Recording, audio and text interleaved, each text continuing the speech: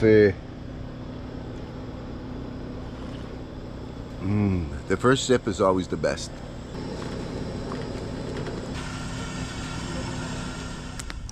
Hey everyone, this is Phil from Northern Wild Harvest, and right now we are in the middle of the Yukon Territory wilderness hunting wild morel mushrooms on the previous year's forest fires. So today is going to be an interesting day because we are going back down the Yukon's historic Silver Trail.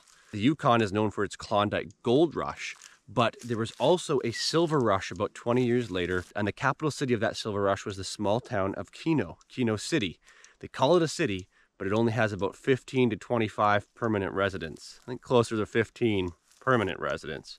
And it holds a mining museum as well as a lot of old historic artifacts left over from the gold and the silver rush era. I've actually spent time in that area 3 years ago harvesting wild morel mushrooms on Wildfire, so I know that area quite well. Our first stop of the day is going to be to drive down the Silver Trail to a very small wildfire near an area called the Hansen Lakes. And it's only about 400 or so hectares, but I've picked mushrooms in that area and it did really, really well last time. So the real question is, are we too early and what is the access? So we need to go down the Silver Trail, off the Silver Trail, down this other side road and try to get into that fire. And then if we have time, we would like to go and stop by in the actual small city of Keno afterwards and just check things out. It's known as the Yukon's weirdest place. Let's get into another foraging adventure.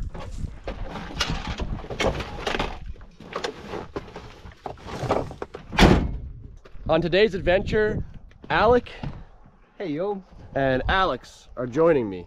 Back at camp here, Randy will be security guard, guarding the homestead again.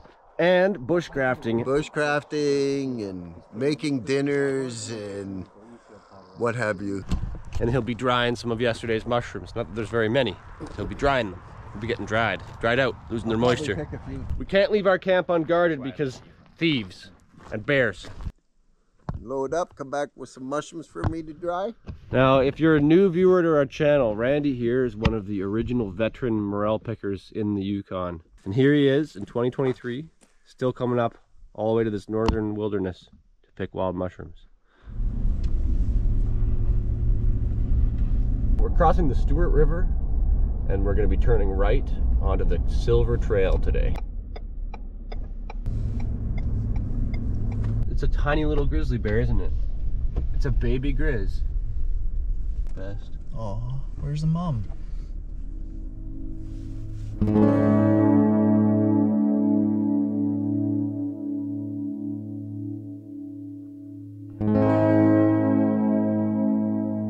Right, we're getting close to Keno here and to our burn. So in the valley, you can see over there is the burn that I was harvesting from 3 years ago. And then right there, that small little burn way in the distance, that is the burn we're going to. And it's got a nice mix of trees. It's not entirely muskeg. And there's some orange needles. So that looks pretty good. It's small, but in the future we'll tell the story about Randy's best burn he ever harvested. And it was a similar size to this one. Best season he ever had on only 400 hectares. So you just never know. A couple cool things on the side of the road here. We are here. This is the historic Wind River Trail. This would have been a dog sled route through these mountains all the way up to the Arctic Circle. Now you see these little survival shelters scattered throughout this area of the Yukon. Basically they're here in case you get stuck out in the winter and you're gonna die. So you climb into one of these, try to hold the door on, and you light the little barrel stove. These stoves aren't the greatest, but I've used them before. And then you try to survive the night. So you can see this one's not in the greatest of shape. There's some bullet holes or puncture holes in the side of the chimney pipe. Today we're going to be heading down past this survival shack. I did come down this road 3 years ago. It's definitely a side road off of an already very remote highway. And we need to get up not too far into here. So we're actually going to be traveling on the first section of the Wind River Trail. It's not overly well maintained and it is a winter route. So only this beginning section is a road. Already this road is looking a little bit skeptical here. You good here?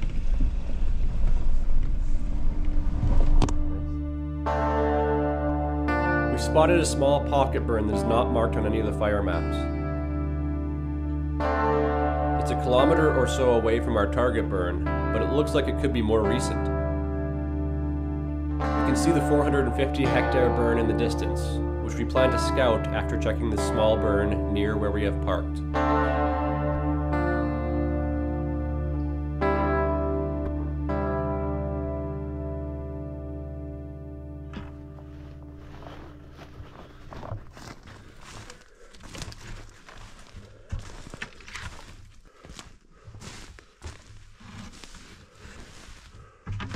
So we're not seeing any mushrooms in this first pocket, but the signs are here that this could produce. One thing you're not seeing at all is there's no green plants coming up yet.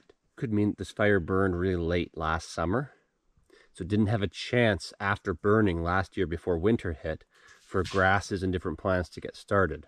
So usually fires like this will produce a little bit later. All the signs are here though. Moisture in the ground, fire cups, moss, there's liverwort around.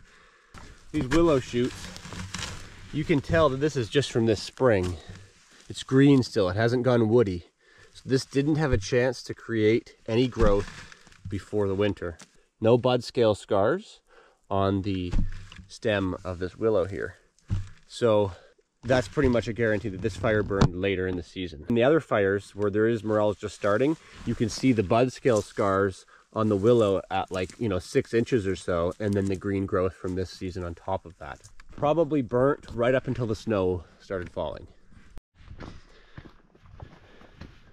So if you look on the map where we are, the closest town is Mayo. So it's about 50 kilometers back on that long dirt road. And between here and there, there's basically nothing. And Mayo is only about 200 residents or so, 200 to 300 residents, I believe.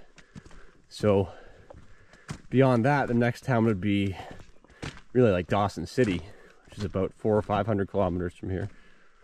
And it's only like 1,000 permanent residents as well. So this is real wilderness. I mean, just over those mountains, there's still unexplored areas of like true frontier.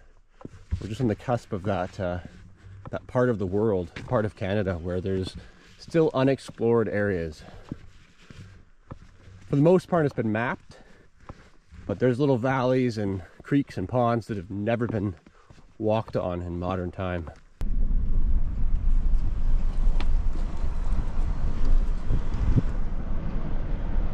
Okay, so this fire does look like it has potential. We have seen a few morels, and they've got a couple decent sized ones, but it's just not a lot yet. So when the late stage fire morels come in a few weeks, this area could be a lot more interesting. But we are going to take one more look.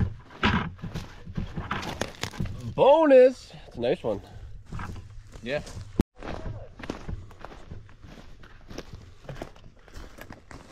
How they looking? Oh yeah. Not looking so bad, they're looking pretty nice. So as you can see, they're just starting. Just a small one. Morel. Nice little morel. If you're a morel picker in the eastern United States or eastern North America, the species that's common out there, the Morchella americana, has a much longer stem. The species we get in the burn have shorter stems, so we do not take more than 1/4 inch of stem. First decent showing, and they're all a little small.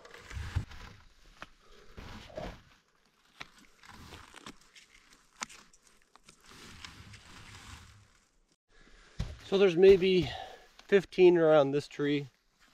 2 or 3 are big enough to pick. It's not a great early flush. Quality is it's good, but it's not great, and they don't look like they're growing very quickly. I'd say this fire isn't where it needs to be right now to take it seriously at this stage because there's so many small ones. However, there is some good signs. Clustering, grouping, more there. They're all too small, but I'm gonna waypoint this because look.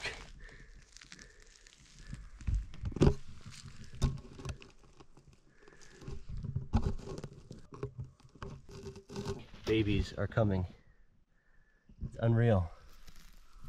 That is a good flush starting. Now the question is it going to spread out, or is that the first spot flushing, you know? If it does that in all of these tree wells and they get mature, then we're talking. You just need to sit here and wait. Yeah, we'll just sit here for 4 days, 5 days, and then watch them grow. That's nice. Nowhere else around here like that. Frustrating part is it was a 2-hour drive to get here from our camp. That's 4 hours of driving and fuel and time just to come look. Nice little line. Good quality. A couple of these. More babies.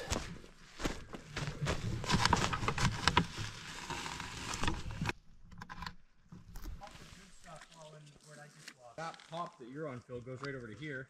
Yeah. Some nice ones. Like a sudden line. It's the wrong kind of Yukon gold you'd want to find out in the bush. Oh, there's that Alec? No, it's not Alec. Right.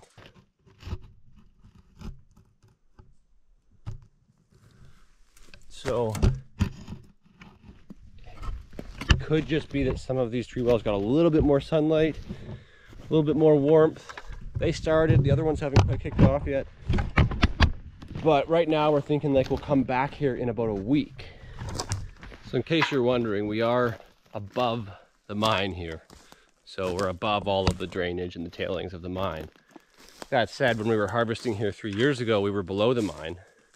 And we actually had a mycologist in our group, and she took some samples of morels to go get them checked for heavy metals. And the results were no concern of heavy metals in the morels. So that was interesting because we were a little worried about it. We wanted to know. She took them out for a sample. Nothing to be alarmed by. So I'm not sure if that means that they filter out those heavy metals or we were just in a good spot. It's hard to say, but it's something interesting to think about. Regardless, we're well above where the mine is, out of range, so it's not a concern for this fire.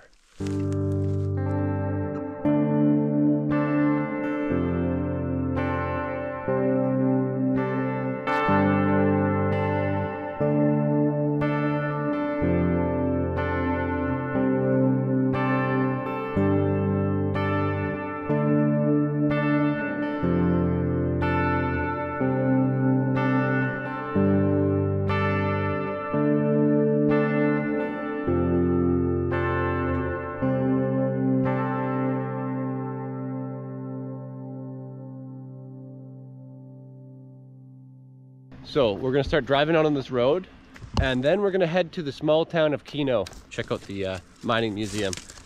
Here we are in Keno City. This is what they call a city in the Yukon. It's a city at one point. We're in Keno and we're gonna have a beer at the Keno bar. Yeah, that's huge, eh? Yeah, it's a bigger version of the stove we had last year.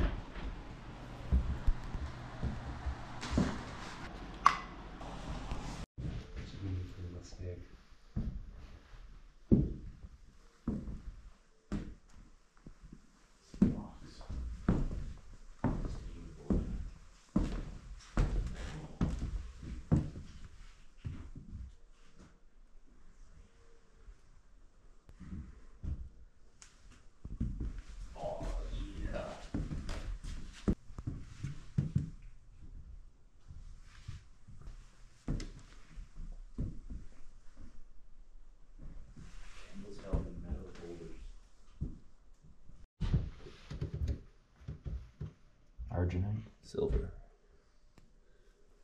There's some more silver. Hey, that looks like one of the ones I picked up today. The one that didn't have the color in it. Now there's an old packboard. Old packboard. Trapper Nelson with a bag.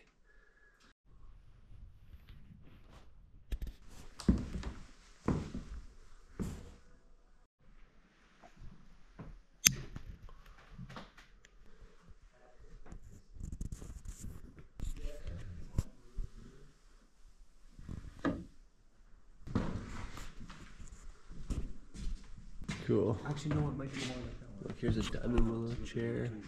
Oh, it is. Diamond willow. Actually, You ever had goblin steak before?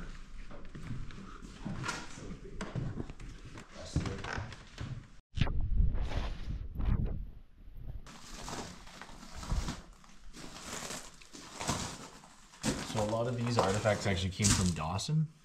I think a lot of them were used during the gold rush, and then when that dried up, they reused a lot of things for the silver rush. Big old wheels.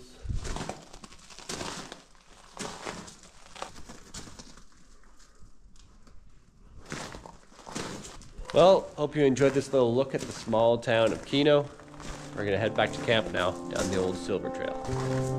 Thanks for watching. Join us in the next episode where we have a full-scale day of morel harvesting and load up our pack boards.